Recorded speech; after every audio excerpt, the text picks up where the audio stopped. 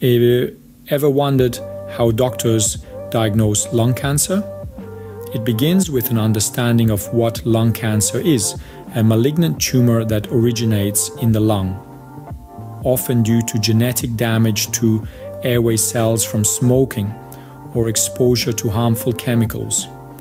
It's the most diagnosed and deadliest cancer worldwide. Early detection is crucial for better outcomes, underlining the importance of an accurate and prompt diagnosis. When lung cancer is suspected, typically due to symptoms like coughing, shortness of breath, or chest pain, the first step towards diagnosis is the use of imaging tests. These tests are designed to evaluate the presence, extent, and location of potential tumors within the lung. Often, the initial test is a chest X-ray, which can reveal an obvious mass or other signs of concern. However, it's important to note that some lung tumors may not be visible by X-ray. So, while the journey to diagnosing lung cancer begins with imaging tests, it certainly doesn't end there. There's a lot more to this process, which we'll delve into in the upcoming scenes. So, stay tuned as we explore further into the world of lung cancer diagnosis. Diagnosis begins with imaging tests but doesn't end there, doesn't. So how do these imaging tests work? Let's unravel the mystery step by step. When lung cancer is suspected, the first line of action is typically a chest X-ray. This is a simple, non-invasive procedure that can provide a quick peek inside the lungs. The X-ray works by sending a controlled amount of radiation through the body, producing an image of the chest cavity. This image can reveal if there is an obvious mass or other abnormalities like the widening of the mediastinum, which suggests the spread to lymph nodes there, or conditions like atelectasis, which is a lung collapse consolidation, which indicates pneumonia, or pleural effusion, which is fluid buildup around the lungs. However, it's important to note that not all lung tumors are visible by X-ray. This is where the role of computed tomography, commonly known as a CT scan, comes into play.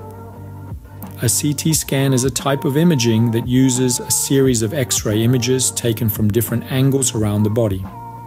CT scans are incredibly detailed and can reveal the sizes and locations of tumors that might not be visible on a standard X-ray. This makes them an invaluable tool in the fight against lung cancer. But just as with any tool, these imaging tests have their limitations. For instance, some tumors may not be visible on an X-ray or a CT scan, and these tests can't always differentiate between benign and malignant tumors. So while these imaging tests provide crucial initial information in the journey of diagnosing lung cancer, remember that a definitive diagnosis requires something more. It requires a closer look, a microscopic examination of the suspected tissue. But that's a topic for our next scene. Stay tuned. A definitive diagnosis of lung cancer requires a biopsy. But what exactly is a biopsy? Well, a biopsy is a procedure where a small piece of tissue is removed and examined under a microscope by a pathologist. If cancer cells are found in the tissue, a definitive diagnosis of lung cancer is confirmed. In the case of lung cancer, the tissue is typically obtained from the suspected tumor in the lung. There are a few different ways to do this. Sometimes a fiber optic bronchoscope is used. This is a thin, flexible tube with a light and a camera on the end that's inserted into the airways to reach the lungs. In other cases, fine needle aspiration may be used.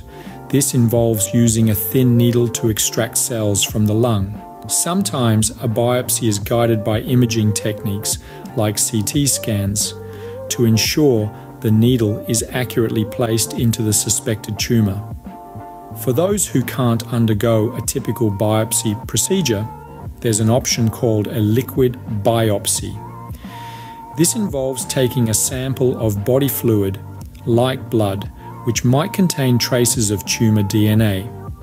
Biopsies provide definitive proof of lung cancer, but there's still more to the diagnosis process.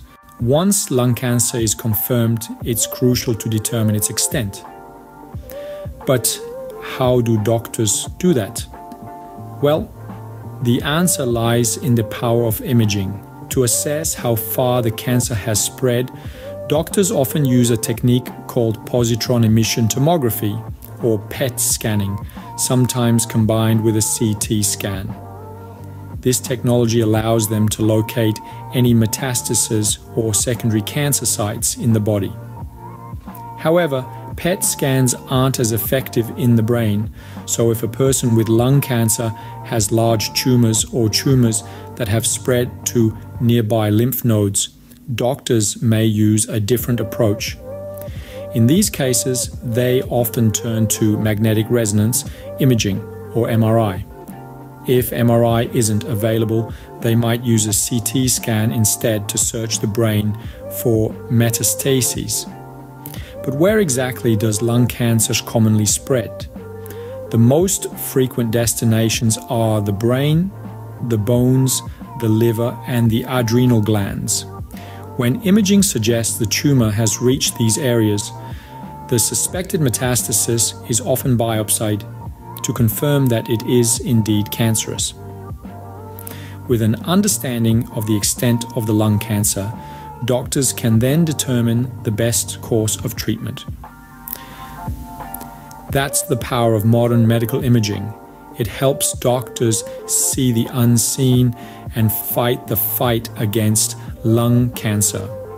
Please do not hesitate to contact, like, and share.